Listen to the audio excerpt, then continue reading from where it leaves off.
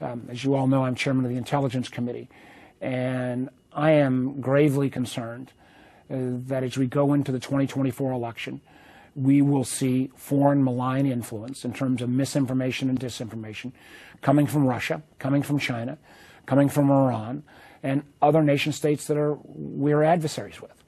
And my concern is, and I wrote the head of CISA, the cybersecurity agency that is supposed to be working with the social media companies and others, I don't think we're nearly as prepared in 2024. Frankly, I don't even think we're as prepared in 2024 as we were in 2020, because there is an overhang of a court case that came up in Texas that is trying to restrict the government's ability to even have voluntary communications with the social media companies. If we can't have that kind of linkage in stopping foreign malign influence, our hands are going to be tied. And there are some of these social media platforms, Twitter or X in particular, who simply are just not very collaborative, not just here in the United States, but in terms of election protection efforts around the world. So I've contacted CISA. I'm trying to help.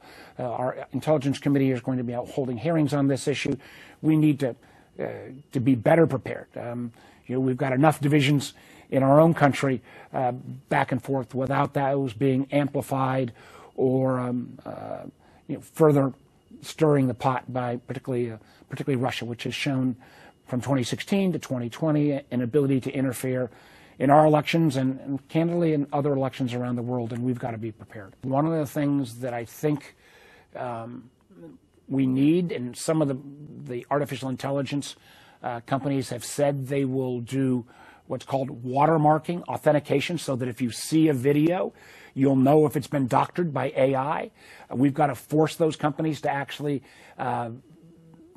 do what they say they're going to do, so that consumers can see if their documents or videos have been altered, that may be appearing in terms of representation of candidates or their positions.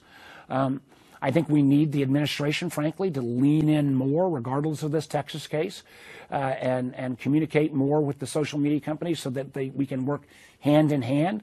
I'm not talking about limiting anybody's First Amendment rights. We as Americans can debate any issue we want. I'm focused on foreign malign influence.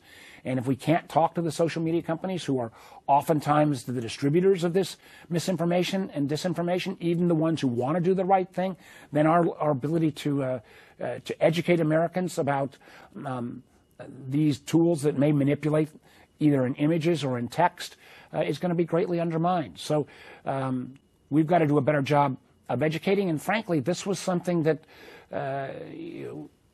as difficult and as much of an election denier that Donald Trump is, his administration actually, combined with the intelligence community, did a pretty good job in 2020 of trying to keep out some of the foreign malign actors.